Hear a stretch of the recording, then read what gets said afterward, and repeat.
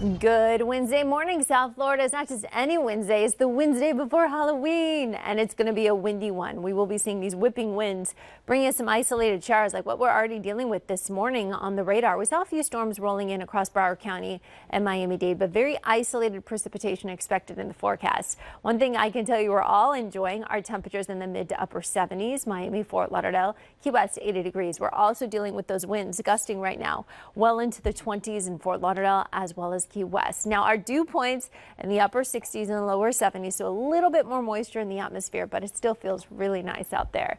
We'll be windy as we go through the morning and afternoon hours, and that could transport some showers rolling in off that ocean breeze. And here is our not so spooky forecast. We will see a few speedy sprinkles rolling in off the breeze tomorrow, but your Halloween is going to be pretty fantastic. It's been quite some time that we won't be dealing with melted makeup. So for the Halloween forecast, trick-or-treating, we'll be seeing temperatures around the upper 70s as the sun does set. We'll see some spooky sprinkles and some creepy clouds, but I think it'll be a beautiful night.